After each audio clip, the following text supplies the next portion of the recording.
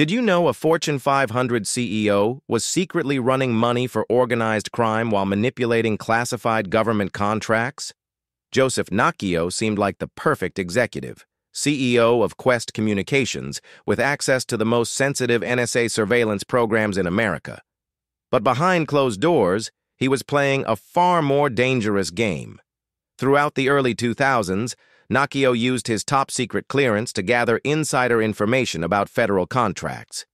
He sold this classified intelligence while Quest's stock price rocketed from $4 to $64 per share. The twisted part?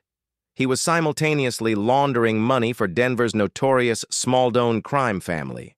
FBI wiretaps eventually caught him discussing government surveillance capabilities in one breath, then arranging money transfers to known criminals in the next.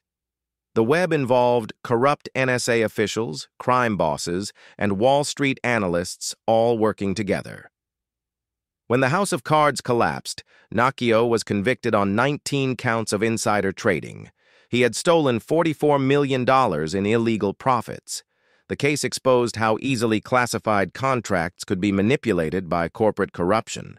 A telecommunications empire built on betrayal.